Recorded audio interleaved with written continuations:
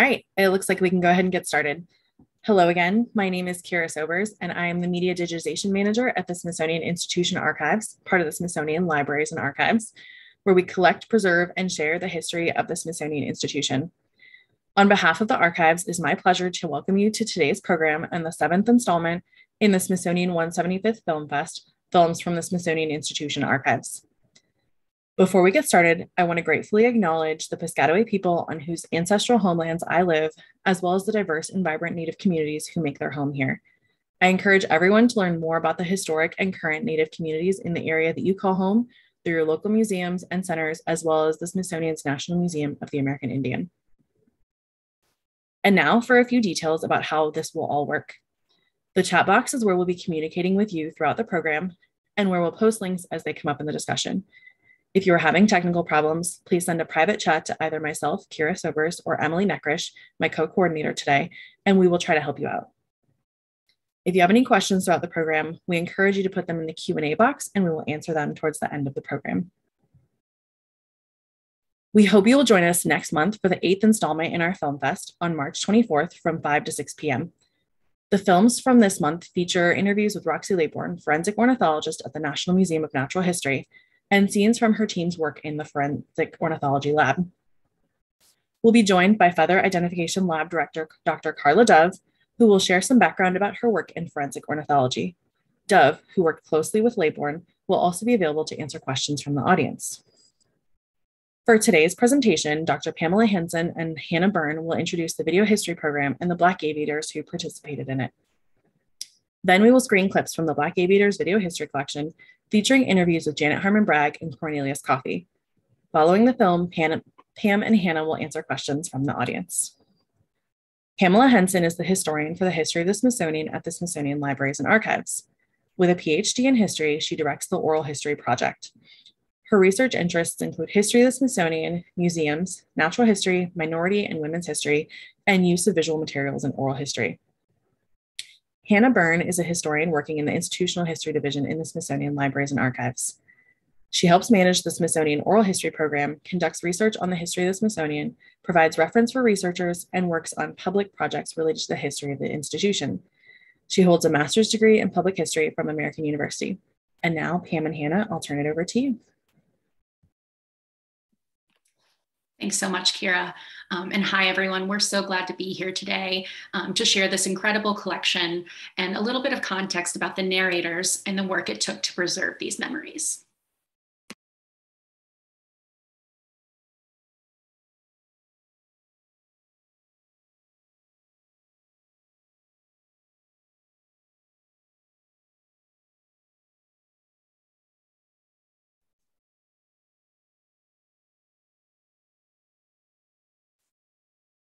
So the Smithsonian Video History Program was a 1980s pan-Smithsonian project funded by the Alfred P. Sloan Foundation to experiment with the use of video to conduct oral history interviews. The interviews covered a wide range of topics in the history of science and technology. David Dvorkin of NASA was PI, and Terry Schwarzman was the project manager. There were 26 projects covering medical technology, endangered species, many other topics. And keep in mind, these are primary source interviews you're looking at today, and these have not been edited into a program.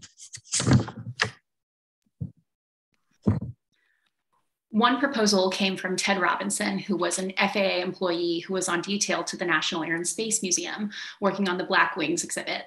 A Tuskegee Airman himself, Robinson wanted to gather together 5 African-American pilots from an earlier generation to record their reminiscences. They included Alfred Anderson, Janet Harmon Bragg, Cornelius Coffey, Harold Hurd, and Lewis Jackson, all of whom struggled to enter aviation in the 1930s, but made significant achievements. Ted wanted them to look back a half a century to share with future generations the life lessons they had learned on their journeys. The Video History Program provided the funding to do just that. And while we have incredible interviews with all 5 aviators, today we'll be sharing clips from Janet Harmon Bragg and Cornelius Coffey. Cornelius Coffey was entranced by aviation as a boy in Arkansas and tried to enter training in aviation, but it was not open to African Americans. He became an automotive mechanic eventually trained in aviation mechanics and became a pilot. He opened his own school, and he trained many of the men who became the Tuskegee Airmen in World War II. Next. After World War II, Coffey created a very successful aviation training program for Chicago public schools until his retirement in 1969, especially at this school, Dunbar Vocational High School. And this was to prepare high school students for careers in aviation and aviation mechanics. Born in 1907 in Griffin, Georgia, Janet Harmon Bragg pursued a nursing degree at Spelman College in Atlanta, where she qualified as a registered nurse. She moved to Chicago to work at Wilson Hospital in 1929. And in 1933, having always been interested in learning to fly, Bragg became the only woman in her class when she enrolled at the Aeronautical University in Chicago under the instruction of Cornelius Coffey and John C. Robinson. And though all of the students were Black, she did face gender discrimination from her fellow classmates who thought women didn't belong in this line of work. And in 1943, in the midst of the Second World War, Bragg applied to the Women's Air Force Service Pilots Organization, also known as WASP. And even though she trained white women who eventually became WASPs, Bragg was not admitted because she was a Black woman. Bragg then applied to the Military Nurse Corps, but was also denied admission there too. And we'll hear more about this story from Bragg later in the program in her own words. Bragg then enrolled in the civilian pilot training program at the Tuskegee Institute in Alabama to earn her commercial pilot's license. She took her flight test, passed with flying colors, but was denied a license because she was a Black woman. And when Bragg returned to Chicago, she retook the examination and passed, becoming the first Black woman to receive a commercial pilot's license. And this collection is incredibly popular. We get requests to use it all the time, but we get a lot of specific requests for Bragg's story in particular, from children's book authors to researchers, journalists, and people just interested in her story, or even people who just kind of come across a 2-minute clip we have on our Smithsonian Institution Archives YouTube page. It's always a great joy to be able to share her story with people.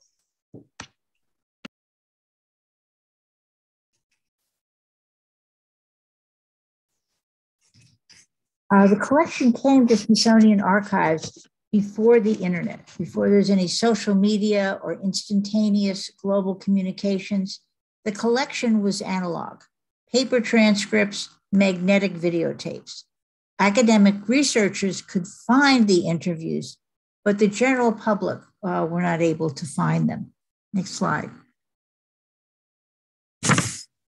Shortly after the Smithsonian joined the World Wide Web in the mid-1990s, my coworker, Jennifer Nichols, suggested that in addition to our academic database, we produce web pages for the oral history collection. Yahoo did not yet crawl anything but the header of the web page. So we put the pages in HTML by hand and put the header, in the header, we put all of these names and subject terms we could think of. Within a week of loading that page, I got a telephone call, no text, no emails yet, from the school librarian at Dunbar Vocational High School in Chicago. Students there wanted to do an exhibit about this amazing Cornelius Coffey who had taught there, but they could not find anything about him. So we sent them the VHS tapes and photocopies of the transcripts. I knew that the NASM archives had some files that Ted had compiled on them as well. And they sent the files along to Dunbar as well, photographs and biographical research. And Coffey became a major figure in Dunbar's history. And we now started to get much more regular requests for all the speakers, especially Janet Harmon Bragg. Next. As technology changed, Kira Sober, who you met earlier, digitized the collection, and we sent these files to Dunbar. A Chicago journalist asked for copies and used them in a TV magazine program. As you'll see, the story inspired another Chicagoan named Umberto Rico, a recently retired pilot and aviation mechanic, and he restarted the aviation training program at Dunbar, carrying Coffey's mission into the 21st century. Next. This actual plane belonged to Cornelius Coffey. He bought this plane when he started to work at this school in 1953. It was in museum condition. We could have put it on display, but I thought an airplane, Mr. Coffey's plane, has to fly again. So we're bringing it back to flying condition. We're restoring it and going to recertify it, and then we'll put it in the flying club of the school so the young people that are part of the program can then fly Mr. Coffey's plane. This actual Ted Robinson had the wisdom to record these amazing individuals for the future. And when we can preserve and share the treasures in our collections, there's no limit to the positive impact they can have.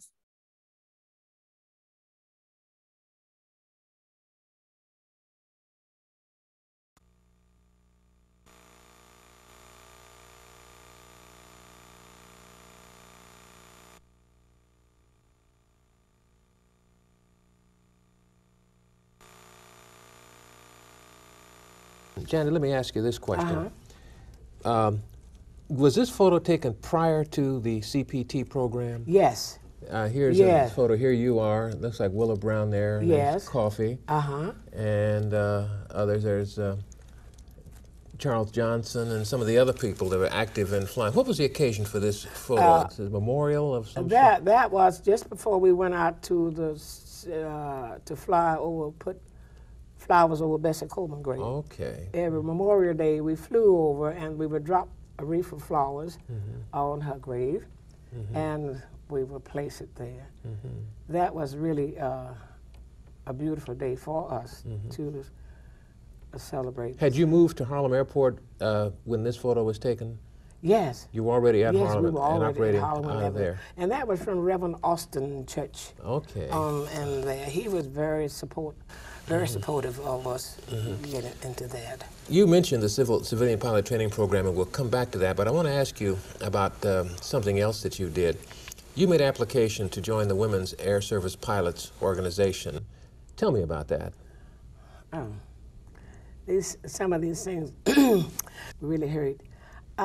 I had to, at the time I was operating this little flight school, Mr. Johnson and myself, we had several girls, white girls, who were flying my planes, and sometime I would go up with them, you know. So you of course, by now had a pilot's license. Yes, and we would go up, and one day one came and said, Janet, I brought an application for you for women for the WASP. Yes, said fill it out, and let's see what we go, maybe we can get into it. Yeah, fine. I filled it out, and sure enough, I got a telegram from Mrs. Sheehy. Mrs. Sheehy, we were down at one of the hotels in Chicago, went up to her suite room, and several of the girls was waiting for me to come in. And I walked in Mrs. Sheehy's room. She looked up there. She said, I told her who I was. She had my application and everything there. She said, oh no. She said, I don't know what to do. I said, what do you mean you don't know what to do? She said, well, I've never interviewed a colored girl for flying. I said, oh, we have plenty of them flying. She said, I just don't know what to do. And she didn't interview me, anything, and she told me that I would hear from her. About 2 weeks after that, I did hear from her with the signature of Jacqueline Cochran, who was head of that. And she said, whatever Mrs. Sheehy told me still stands. So I was not admitted into the WASP because I was black. Although I was qualified, I think some of the girls who flew the WASP didn't even have their private license. They just had soloed and was ferrying planes from different parts. The young white woman, your friend who was flying with you at Johnson's, did she join the WASP? Yes, she did. She was accepted? She was accepted. Did she have more or less experience than She you? had less experience because I had teaching her some of the things in my plane. You know, it was one of those things you didn't have to be an instructor or somebody to ride with you, something like that. But that was all right. You got to fly with Ray Thomas as well as George Allen. George Allen, and she. So before I could really take my flight exam, my commercial expired for the theory. Then I had to go to Birmingham to retake The written. George took me down to, was a Uniontown, I guess, to get the bus to go to Birmingham. And the bus did stop at the airport. And George was very nice. He said, Janet, you know, we're flying is something different. You up there, you don't realize that you're on the ground and you're with this segregation thing. And you've been living up north a long time, young lady. You sit here on this bus and don't you move until you get off the bus. Get off the bus and at the airport. And I didn't move. I was really afraid. What part of the bus did he sit you in? The back of the bus seat. So I sat there and we got off and went into the airport. I don't know if Chief knew this. They were there at the airport. They wanted me to go around to the back. But I, you know, went right on through the front as if I didn't know what the story was. And I took my exam in T.K. Hudson's office. The written now? The written. And he gave it back to me after it was over and said, you did very well. And he said, I will let you know when I've come to Tuskegee to give you your exam. Fine. And I asked him, I said, I'm hungry. Where can I get some food?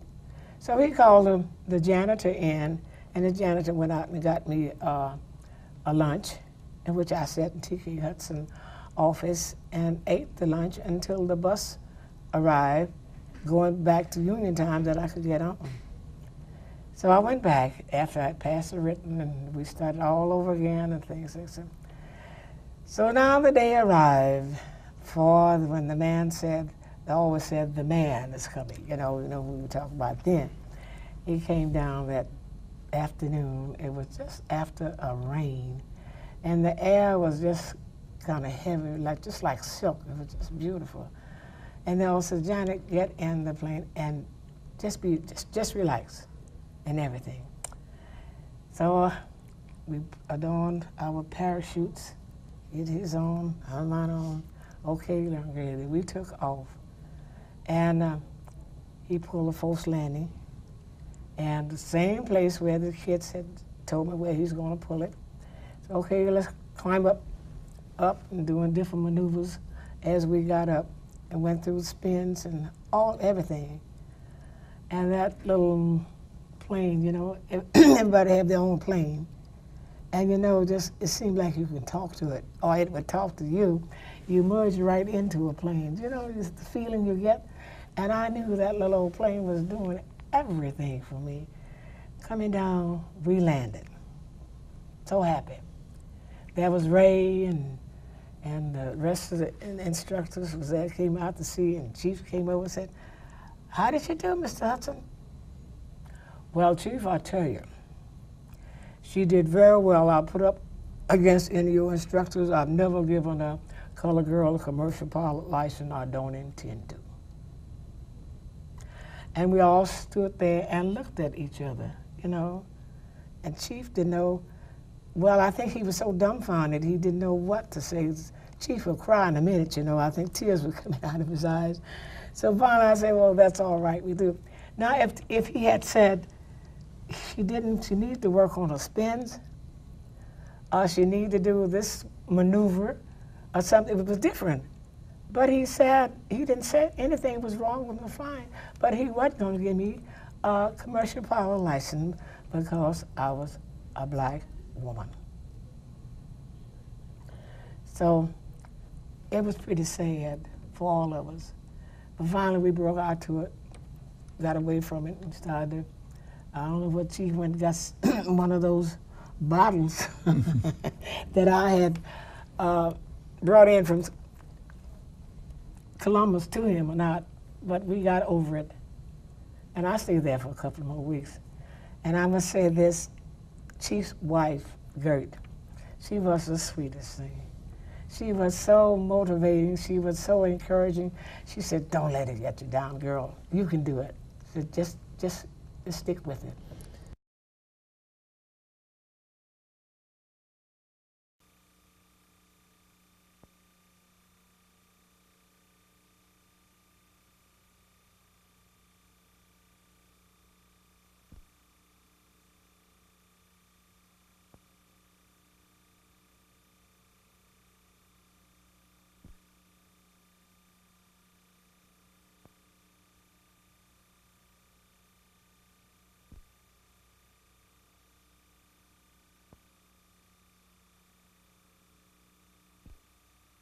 we were discussing what happened when Mr. Emil Mack, your employer at the Chevrolet agency, found out that the Curtiss-Wright flying service didn't want to admit you after accepting your application, and they found out that you were not white.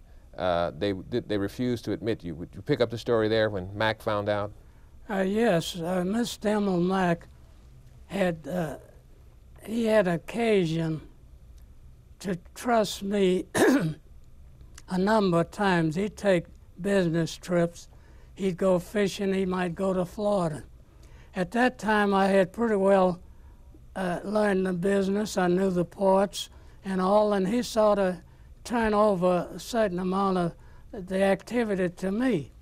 And he would tell the bookkeeper, when you get your receipts together, Coffee will take it to the bank and this and that and the other. So he heard about this incident, and he called me in his office, and he says, hey, he says, Coffee, I understand you and Johnny is enrolled down to Curtiss-Wright, and they won't accept you. And I said, that's right, Mr. Mack. He said, well, why? I said, just because we're colored, they don't want to admit us.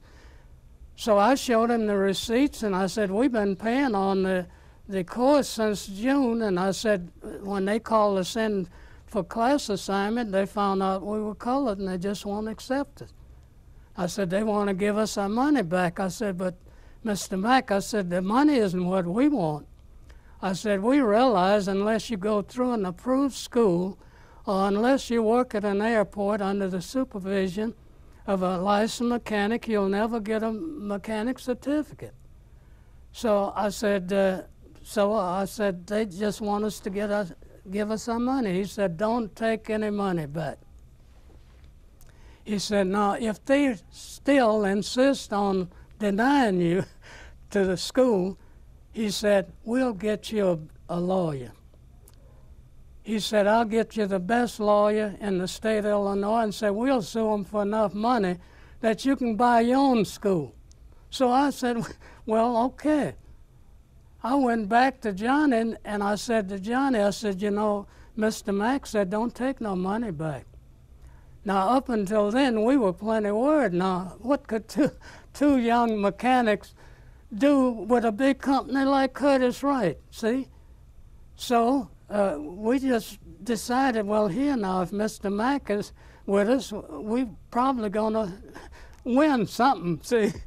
So I said, well, I feel a lot better. So we just went along, and about a couple of more weeks, they must have did some checking on their own.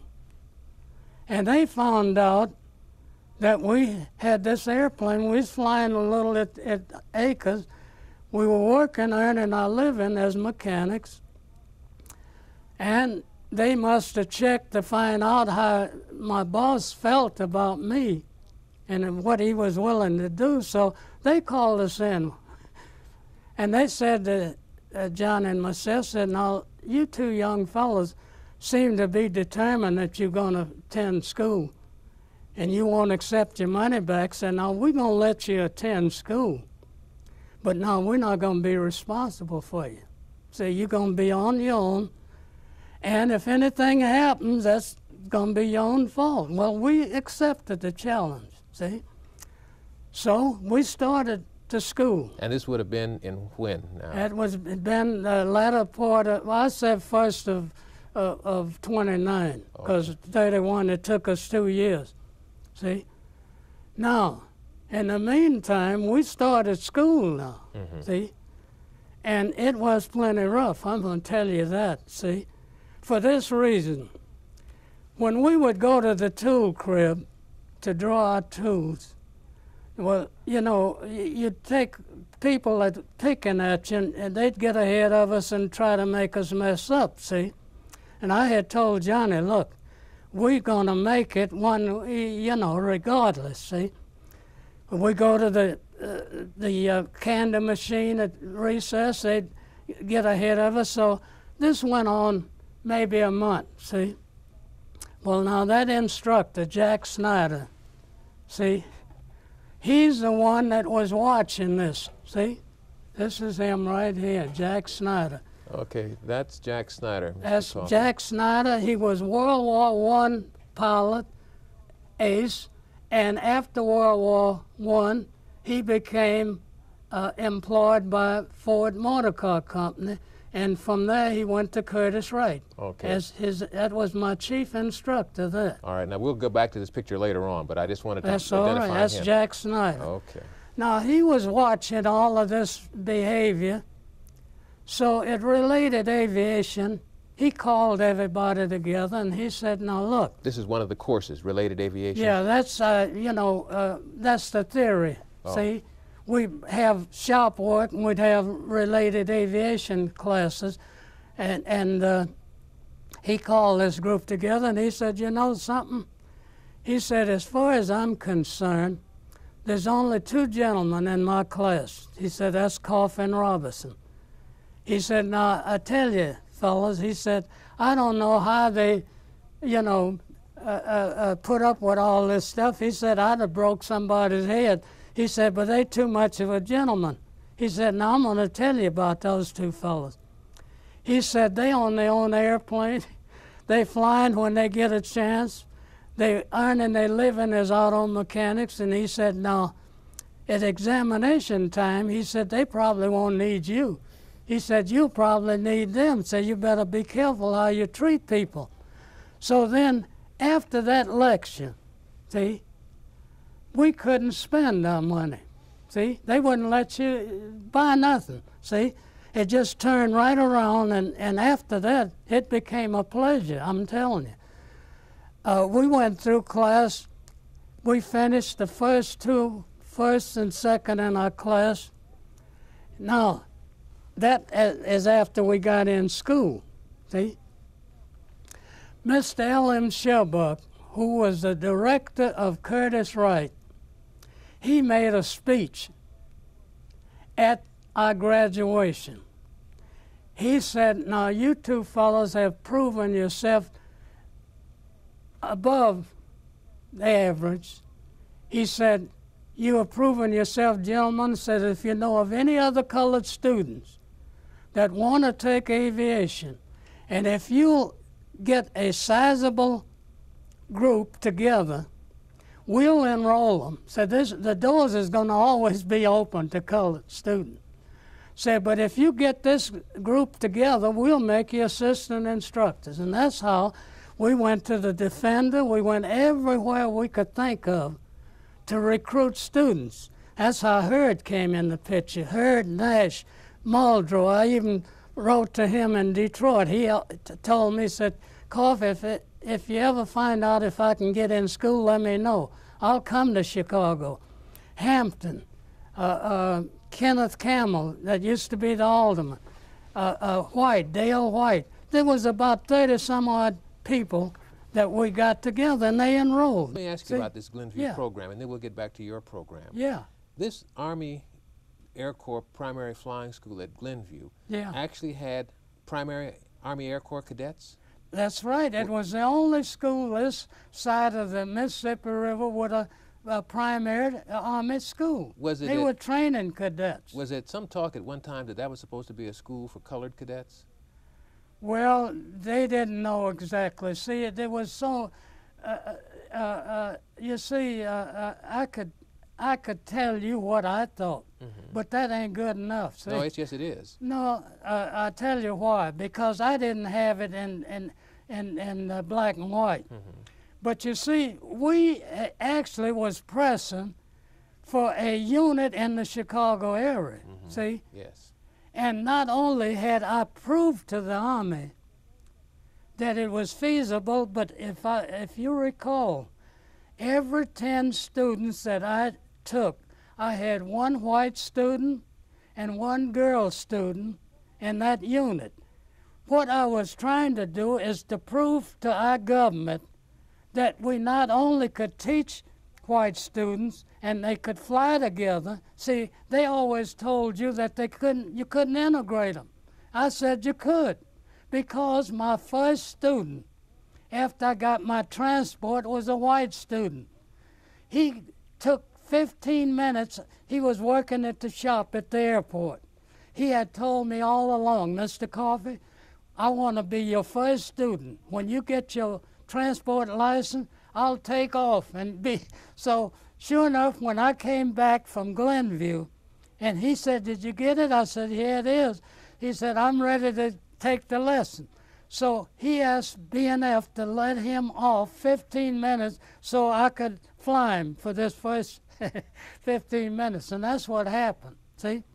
So I wanted to prove to our government that we not only could fly as a group, see, there was no excuse. I proved that.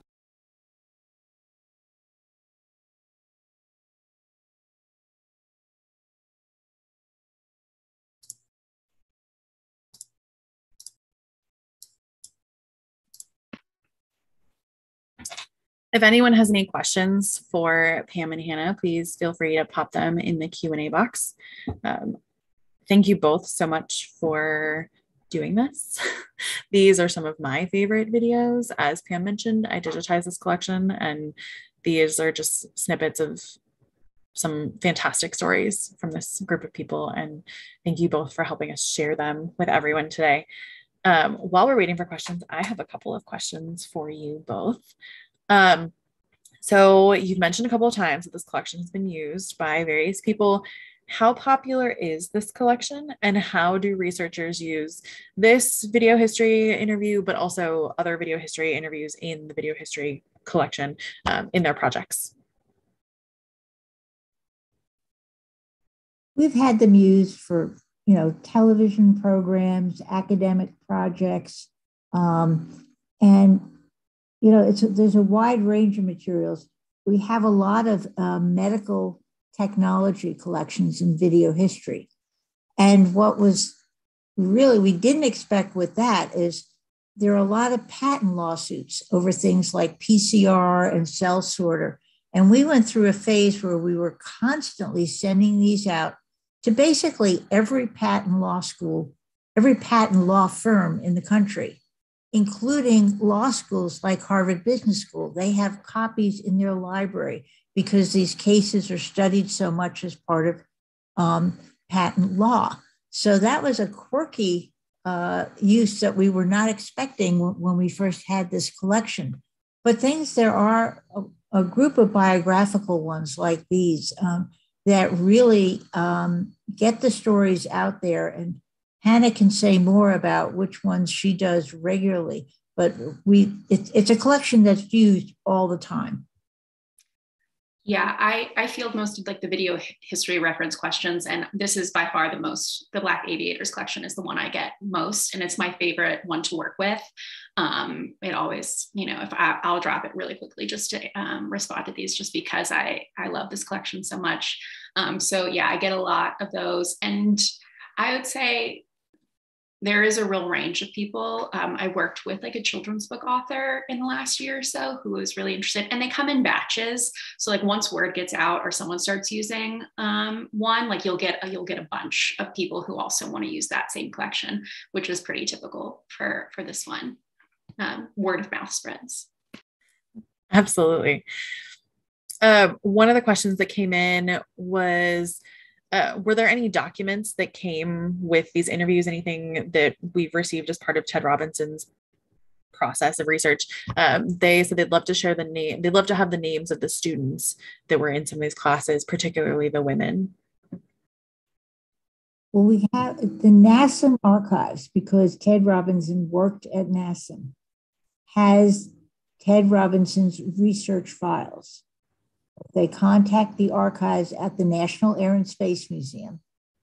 They should be able to get a hold of his research files for the Black Wings exhibit, because he was on detail to us from FAA to do that exhibit. And then this was an extension of that. So the files for the Black Wings exhibit covers people who were no longer alive, as well as this group of people.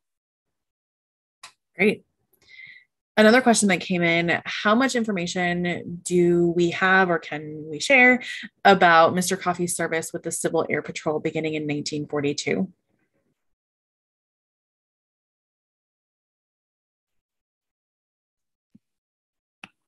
Pam, I think that's a question for you. You'd have to look within his files. He's very involved in all sorts of activities around World War II, and he discusses those in depth in the interview. So you could listen to those sections of it and find out about it. He's also part of a National Guard would not accept African Americans, like so many other things. So they formed their own National Guard for African Americans in Illinois. And he was part of that group as well. And he discusses that. And we see a plane with one of the logos on it. So there were many things like that where they want to participate. Sometimes they can participate. But unfortunately, it depends upon a white person saying, yes, you can do that. It shouldn't be. I mean, they're qualified. They shouldn't be dependent upon the whims of somebody who decides that day whether or not they're going to let an African American do it. They're qualified. So fortunately, they pushed a lot to get us past that, to the point where Curtis Wright would just take students routinely, something like the Curtis Wright Aviation School, things like that. But, you know, when they were doing this, it was really not easy. Absolutely. There have been a handful of varying questions and iterations on how can people access these videos, not just the clips that we shared, but the full interviews themselves. If you want to email, I think it's been popped into the chat, but email sihistory@si.edu and email, and that will come to me or Pam, and we will be able to help you get copies of those. Like we said, we love sharing this collection, so we would love to get those emails to help share both video files and transcripts, and we'll send them via email. Yeah, I was going to say this entire collection has been digitized. And so one of the questions was whether or not the person needs to come to DC. And no, you do not. Pam and Hannah routinely send things to offsite researchers. Another question. Have you ever had any family members of these aviators reach out for access to the interviews? And if not with this collection, then perhaps some of the other video histories? I don't think I've only been here a few years, which is just a fraction of time in Smithsonian employee timelines, but not for video history, but we do have, someone did reach out for an oral history interview who, their father was a security guard at the Smithsonian, and he was kind of just researching his dad and found his name mentioned in a finding aid that of ours, that he did an interview, like a short 25-minute oral history interview in 1996 at the Festival of American Folklife. And he emailed kind of asking about it and seeing if he could get the recording, because he didn't have any, his father had passed away and his father didn't have any, or he didn't have any recording of his father's voice. And so we were able to share that with him so he could listen to his dad's voice again. And that was, when we do get those family requests, it's really special. I love that so much. We've gotten a lot over the years. They're doing some family history and they come across our oral history collection. And it's really nice to be able to give these back to families. One of the places is we had a bunch of interviews about Panama, and we also have a collection of photographs that were taken in Panama by two ornithologists, and I interviewed them, and we have their oral histories, and we have some films of theirs that we digitized. And an anthropologist in Panama has made these known to the people in Panama by publishing them in a magazine and then a book. And we actually heard from families of the people in the photographs that Wetmore took, and we were able to send them the films, the oral histories, and the photographs down there.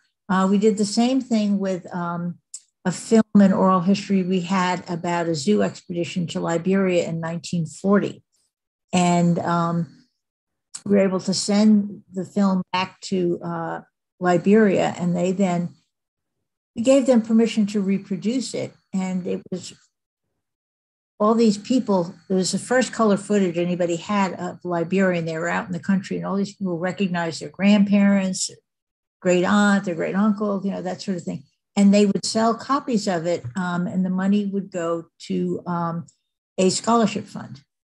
So that was really nice. So I like especially when we can give these collections back to the community, to family members. It's just great fun to be able to do that. Yeah, I agree. I love it when we can help families either, see or hear relatives, or just recover a piece of their history. I think that's so fantastic, and sometimes unexpected perk of the job. You've already talked about this a little bit, but can you tell us about some of the other oral history collections that are heavily used? Pam, I know you mentioned the medical collections, but are there any others? Or do you have one that it's your favorite, that you can share some interesting tidbits about? Well, probably my favorite interviews, in addition to this collection, interviews that I did, are the next Film Fest, with someone by the name of Roxy Laybourne, who developed the field of forensic ornithology. And you'll find out what that is if you attend the next Film Fest. And she was an utterly unique character, just an amazing human being, at the Natural History Museum. And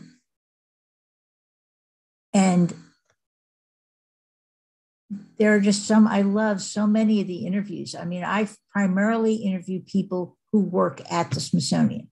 So that's what the project that Hannah and I work on, that's what we interview. And the Smithsonian has many quirky, unusual people. There are kind of a lot of characters floating around here. So they're really fun to talk to and get their life stories. The video history collection was somewhat different, and it came to Smithsonian Archives, but it was scholars across the Smithsonian could set these up. But Frank, we're able to get the Lundeberg interviews out pretty quickly. I'm responding to the chat there. But that was another one.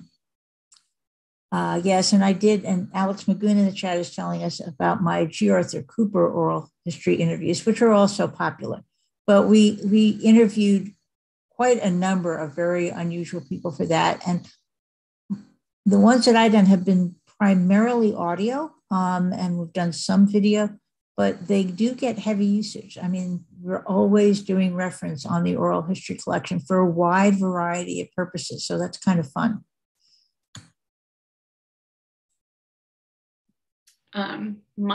Just while we're talking about favorite collections, my favorite collection is a collection of interviews with Latin American women administrators that Pam did down at our Smithsonian Tropical Research Institute in Panama. It's the premier place to study tropical biology around the world. And this was a collection I started working on when I first came to the Smithsonian. And I was not someone really interested in, or had done a lot of work in the history of science or the history of how science is facilitated. And then these interviews with these women were just like totally phenomenal and just like blew my mind. And just, I fell down every rabbit hole, still do. And I love when I get to work with them and share them with other people. So just piggyback on Pam. Yeah, and I'm not being interviewed, but I've seen all of these, so I'll share my favorites as well. I like some of the slightly unexpected ones, like the Waltham Clock Company video history interviews and the Vermont Slate Company. And just because, I don't know, sometimes with all of the medical science ones, these are people who are used to talking about their jobs a lot. They're used to talking about sort of the technical aspects. And with the Waltham Clock and Vermont Slate ones, you're getting really like the workers who are doing these very detailed, specific tasks, talking about their work, and you're seeing sort of their passion come through with their everyday jobs. And it's just, I love it. It's fascinating. I love this collection. So I'm going to answer this question. There's a question about if there's a reason the videos can't be posted in partial or in full on YouTube or another public-facing resource. So there are a couple of factors. Pam and Hannah can talk a little bit about their potential restrictions for some of them, but we also have an accessibility component. So this Black Aviators collection is not restricted at all. We can put it up online, but we do have accessibility steps that we need to do before we can put those up online. And we're working on it. I promise my goal is to get these videos out to everybody in full, especially this particular collection, because it is one of my favorites. But we're not there yet, but we are working on it.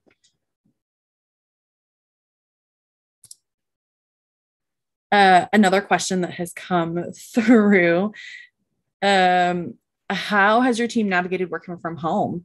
Are you still collecting oral histories? And if so, how are you doing it? Well, fortunately, we were almost done digitizing the entire oral history collection. So, and I mean, we started this collection in 73. Those transcripts were typewritten, but Courtney Belizzi, who worked with me, came up with the idea that we just absolutely had to stand at the copier and PDF them all. So we have in electronic form all of our transcripts, and we just this year, Kira helped with this, finished digitizing all of the audio tapes. So we now have the entire collection digitized, and it was almost digitized when we went into this. So we're able to do reference, and we have done interviews on Zoom. We've continued moving forward, and we're processing interviews. So we're getting transcripts done, we're getting finding aids written, things like that. So because we had digitized our collection and a whole bunch of our resources that we use for research and everything, Hannah and I have just been able to, I think, kind of seamlessly work from home. It's been good for us. There are other jobs like conservators in the archives, Kira's job where they're actually digitizing documents. It can be very difficult to do that work from home. But most of what Hannah and I do, what do you think, Hannah? Yeah, no, I would say there are a couple things that we need to be in the office for in terms of research, but most of our work, and I think we've been particularly lucky, and I know I'm very grateful to be able to still do like fulfilling work from home, and to get a lot of these interviews out. And there really hasn't been every once in a while there's kind of a slower process due to working from home, but for the most part, we're able to like efficiently and quickly get these out to folks. Great. So you are the experts in this. Are there any tips you'd like to share with folks interested in conducting their own oral history interviews at their organizations or at home?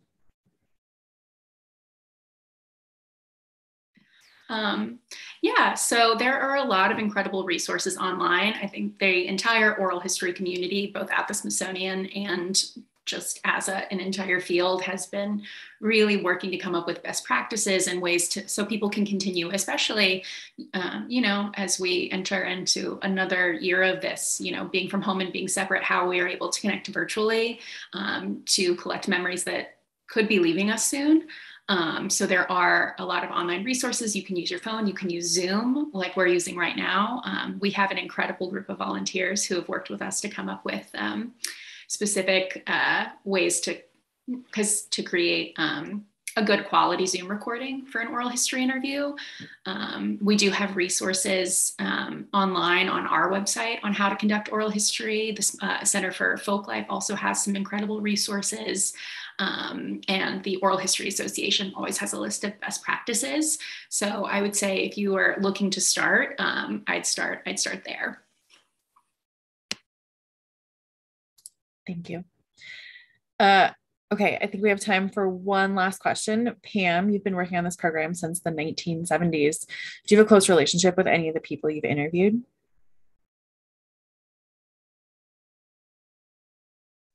Yes, there are people that Watson Perigo, who's one of the ornithologists who went to Panama, he was like a grandfather to me. And long after I stopped interviewing him, I would visit him and his wife all the time.